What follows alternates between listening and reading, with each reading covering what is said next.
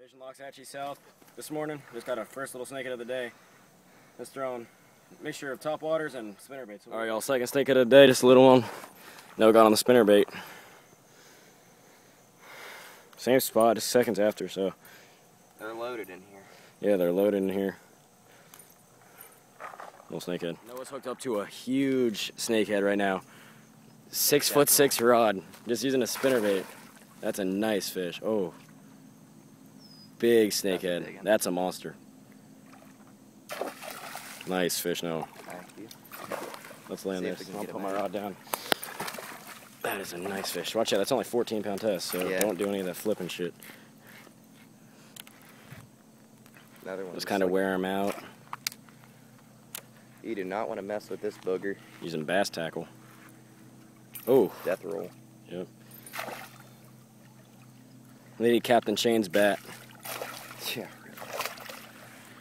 I'll try to gill him. Here, I'll hold that rod. It's a nice snakehead. Yes, it is.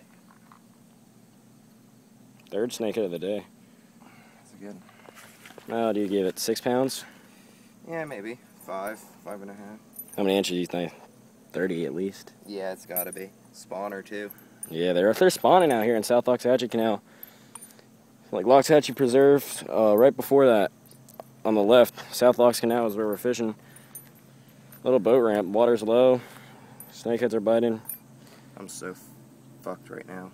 Their gills hurt like a son of a bitch. Whoa. We'll get back to you. That's a nice snakehead. Hold it up. Alright, got a snakehead here. Fourth one of the day.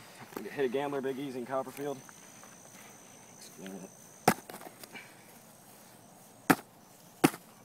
Watch out for bending your hook.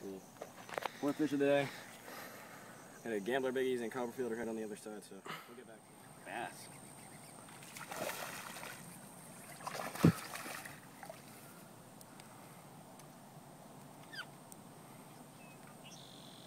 High 1 pounder, like choke that Senka. Alright, we'll get back to you.